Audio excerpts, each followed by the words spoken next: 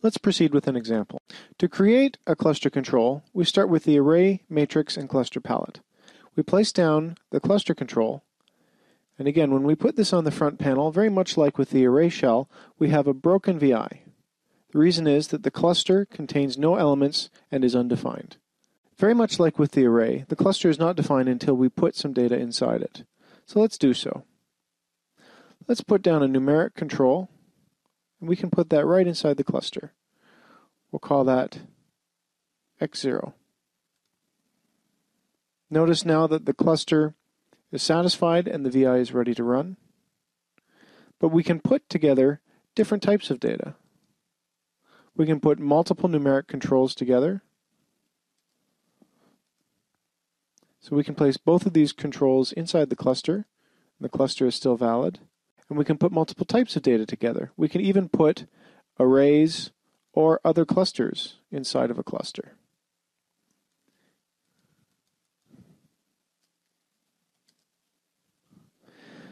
So what I've done now is I've created a cluster which contains 3 pieces of data. A numeric called x0, a numeric called delta x, and an array of numerics called the y data array. This may look familiar. In fact, before we proceed, let's just place down a waveform graph. Recall that there are 2 ways to hook up a waveform graph. We can either simply put in an array of numbers, or we can put in a cluster which contains data about the x-axis as well as the y-axis.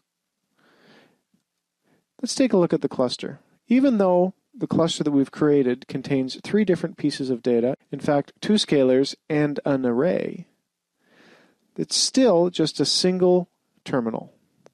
In fact, a single wire comes out of that terminal and can be used now to connect directly to our waveform graph.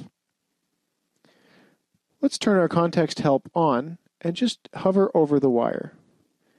Notice how the context help tells us what type of data we have on this wire. It tells us that it is a cluster of 3 elements. It tells us that we have 2 numerics, an x0 and a delta x, and we have a y data array. Let's return to the front panel. The controls within the cluster behave just like normal controls. We can put values into them, and we can navigate and expand and otherwise rearrange controls just as if they were standard controls. What I'm going to do now is just put some data into our array and run the VI. Notice that, as promised, the x0 and the delta x are defining the scaling of the points on the x-axis. Our x0, our starting point, is 1.5, and our delta x, or spacing between points, is 0.1. And of course, the y data array is giving us the values on the y-axis. There are a few other important points about clusters which we can quickly discuss here. If we right-click on the edge of the cluster, we'll find an important submenu on the context menu. This one is called auto sizing. Right now, and by default, auto sizing is set to none. Another option is to choose size to fit. Observe what happens on our front panel when we choose size to fit. The cluster has automatically been sized to perfectly fit the contents within it. In fact, if we move things around, the cluster will automatically expand and contract as necessary to best fit the contents. Another option from the auto sizing menu is to arrange horizontally or arrange vertically. Let's choose arrange vertically. What this has done is to automatically align the elements within the cluster on the left-hand side and to set the vertical spacing to 0. If we were to now try and move one of these objects, notice how it will immediately snap back into place. And if we were to put a new object inside the cluster, that object would automatically be placed, again, aligned on the left-hand side and immediately beneath the furthest one. Another important function available from the cluster submenu is Reorder Controls in Cluster.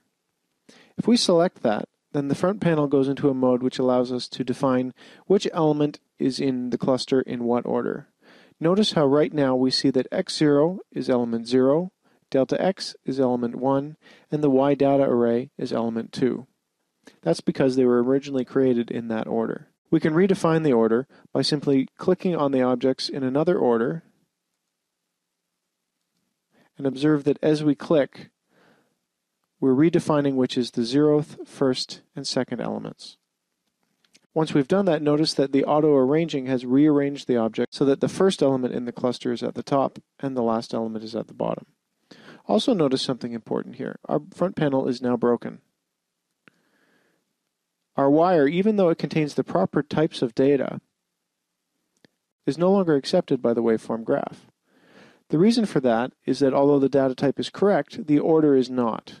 The waveform graph requires that the data be in the order of x0, delta x, and y. So we'll return the order of the clusters back to the way it was, x0, delta x, and y, and observe that the wire is now intact.